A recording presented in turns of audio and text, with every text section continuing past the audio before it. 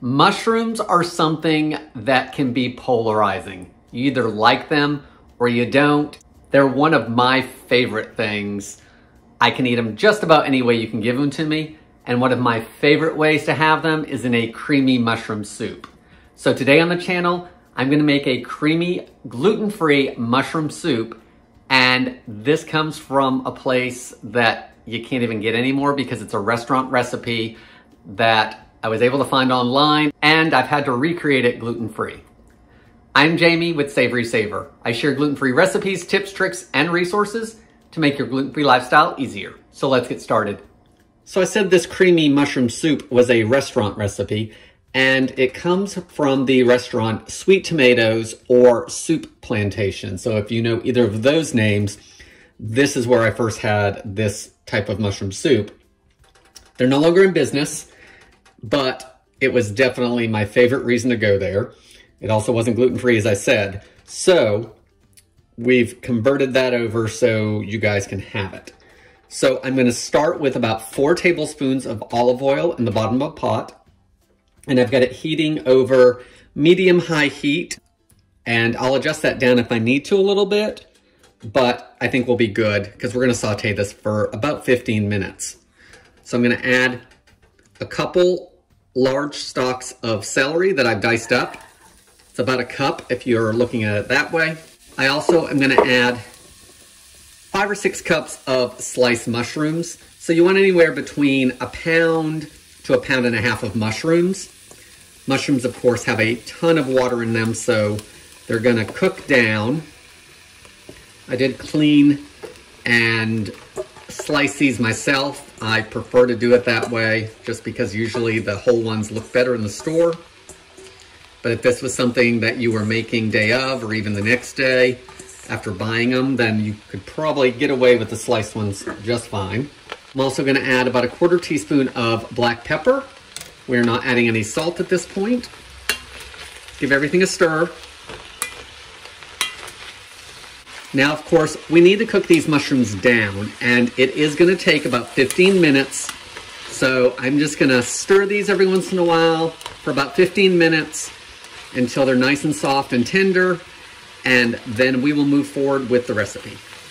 So we're probably 6 or 7 minutes into this, and as you can see, the mushrooms have shrunk a lot, but there's also all of this liquid at the bottom. So cooking them down like this is going to allow some of that to boil off, which is what we're looking for. So we're going to keep going for about another 10 minutes, and then we'll move forward.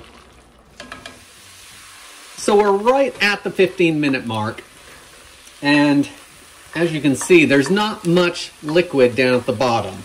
So the first half of the cooking time really gets all that moisture out of the mushrooms. The second half of that cooking time allows that water to boil off, so we are left with some browned mushrooms that aren't super waterlogged. So now what we need to do is I have reduced the heat down to medium, and I'm gonna transfer all of this to a bowl. Now to the empty pot, I'm gonna add some butter. This is unsalted, and the original recipe called for 3 tablespoons. I'm gonna use 4 tablespoons because that's what was left on the stick.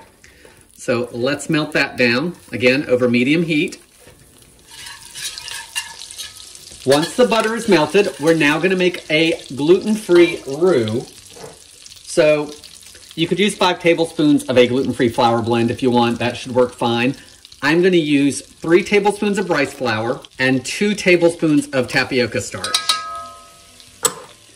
Give everything a whisk. And now you want to whisk it for 3 to 5 minutes because we want to give everything time to cook. We want that rice flour and that starch to really not taste raw anymore. And we hopefully will get a little bit of color on it. And you want to whisk pretty much constantly because we don't want it to burn.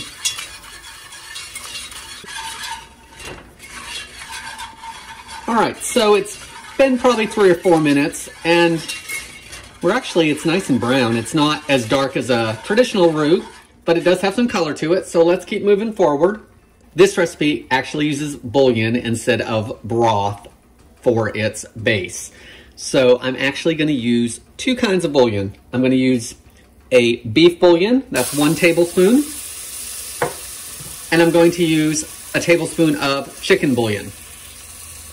So use whatever type of bouillon that you like that is gluten-free.